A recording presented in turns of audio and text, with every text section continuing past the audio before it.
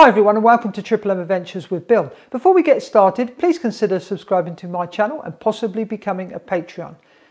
This video is about updating the firmware on your iSDT chargers.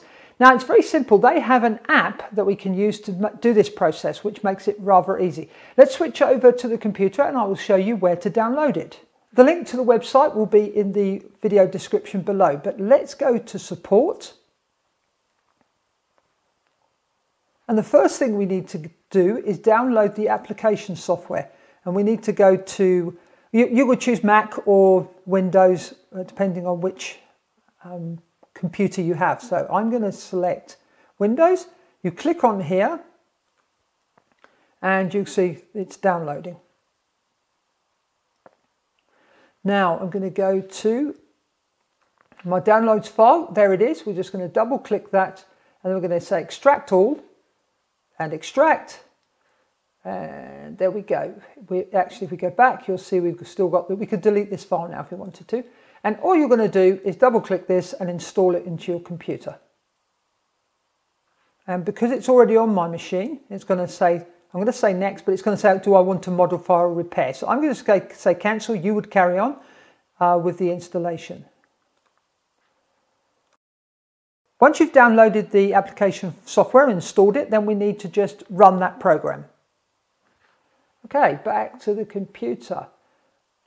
So I am going to go to my iSDT Go firmware.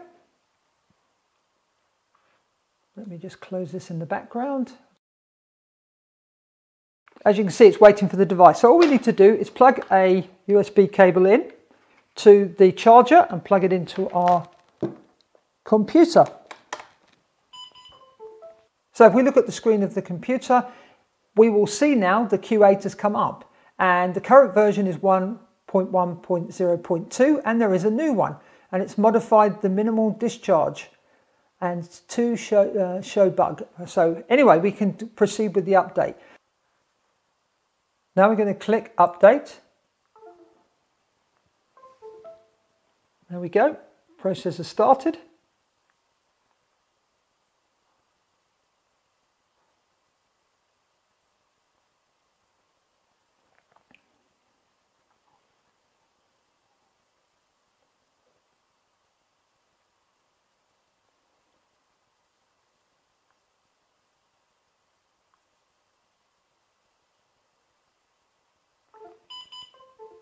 There we go, and we've got the new version on there. It's showing us the latest version, so now we are ready to go. What has been suggested to me by one of my subscribers is that you recalibrate the charger, which I would suggest is a good idea.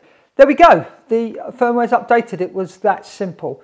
It's nice having the app to be able to do this because it makes the process very simple. Thanks for watching this video, and if you enjoyed it, please give it a thumbs up. And if you have any comments or questions, please leave them in the comment section below because I'd love to hear from you. Thanks for watching. Happy flying. Bye for now.